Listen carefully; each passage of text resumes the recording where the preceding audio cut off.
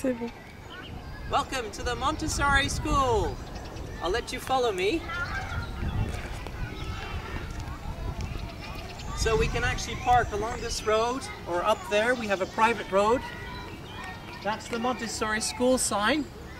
We're open from 8 in the morning until 3 in the afternoon. Our visiting hours are from Monday to Friday from 3:30 to 5. I'll let you come in. So we funnel the children into the school for security reasons.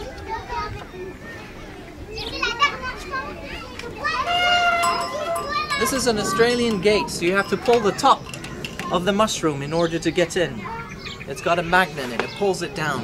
So today it's the last day of the school, and of course we've prepared all the folders and the painting work that we've prepared for the end of the year. So these are things that we give out. As you come in the school, we've got little places where they can hang up their coats. We also have on the left hand side over here a place where they can put their boots. So it's rubber boots. It rains a lot in Switzerland, so you need to bring rubber boots. One of the requirements.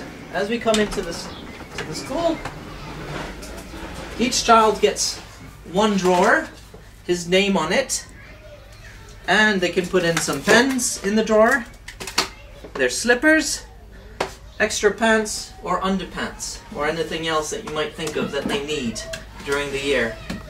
They also have a box, and inside the box they can put their spare shoes or spare boots. We also actually have to add on a label, and they have a picture and their name.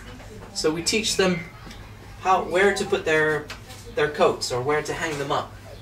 So this is our display board, and on the display board Mrs. Harrison, who's the teacher in the 4 to 6 classroom, will display, for example, right now she's working on fractions. So we have 1 strawberry, 1 whole, 1 half, 2 halves of a strawberry, etc. So I won't go in all of that, but you can follow through me. You can follow me into the other classroom. So we have 3 classrooms: 1 2 to 3, 1 3 to 4, and 1 4 to 6. This is the 3 to 4 classroom. The idea is that in this classroom, all the children are here and they're all playing in the garden. So I'm going to just show you in principle what happens. They have one drawer, same idea, the slippers, and a lot of parents put their underpants, their shorts, inside the bag so it avoids proliferation of lice. So you wrap it up, keep it nice and folded, and put it into the drawer so we don't have any problems, especially if they're scratching their head. So this is the 3 to 4 classroom. On the right hand side of the wall we have different exercises that they do throughout the year. These are letters, so you've got the vowels and the consonants. And then we have some boxes. It's what we call practical life, so it goes from a very small box to a very large box. We have the binomial cube. This is an exercise. It's a presentation of algebra or pre-algebra. These are different sizes, so it's the idea of base of 10. Whoops, it's stuck. So you go from large to small. So you can see small to large, and the idea is to put them on top of each other to make a tower. And that's what we call practical life. I won't do the whole thing, but that's the idea. So I'll put them back quickly. So I'd like to show you other things. Put these back. Then we have geometric shapes. We have another set of fractions. We have animals.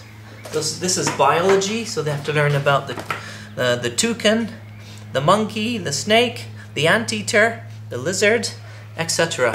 So this is biology. They have to get to know the animals of the world. We also have letters. We teach them about letters. So they have to write letters, and then they have to recognize a name, and we can spell out the name like Carlos, C-A-R-L-O-S.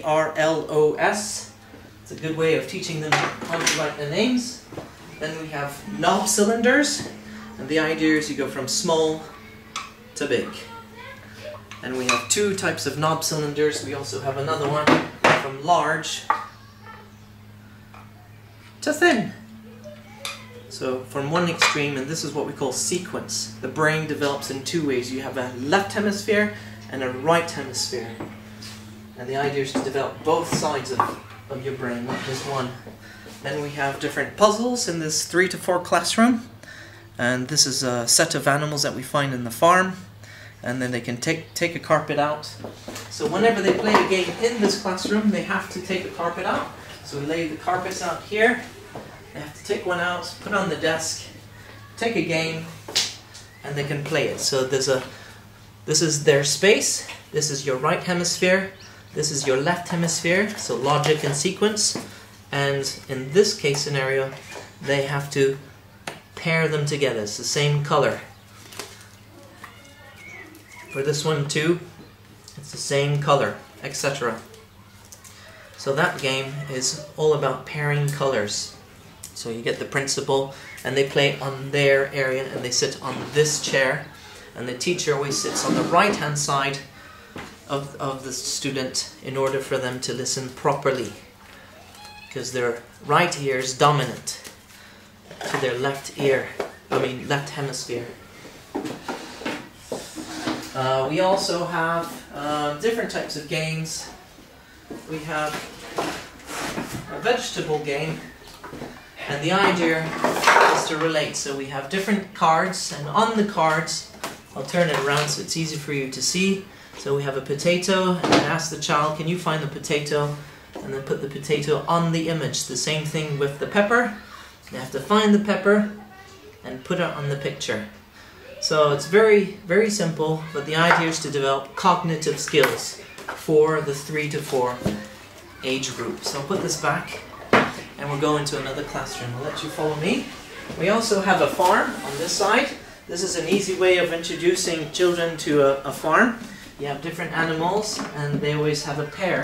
So you have 2 cows, 2 donkeys, 2 cats, 2 hens, 2 cocks, and we always pair them together. But the idea is, if there's a crying child, get them to play with the farm, and they calm down very quickly. So we have a time schedule. In all classrooms, we start at 8 in the morning. If the parents are very in a rush and they have to go to the train station and take the train into Geneva, so we can start at 8. The teachers here are start at 8, so they can hold on to your child until 8:30. That I don't mind. Then we do 2 types of papers in the morning. It's either a drawing or writing letters. So in this classroom we focus on writing numbers from 0 to 9, from A to Z. So it's recognition of symbology. Each child gets a folder, and inside the folder they have done all their exercises throughout the year. And that's why I've showed you previously outside on the entrance that they have folders, and inside the folders it contains all the things they've done throughout the year. So I'll let you come with me.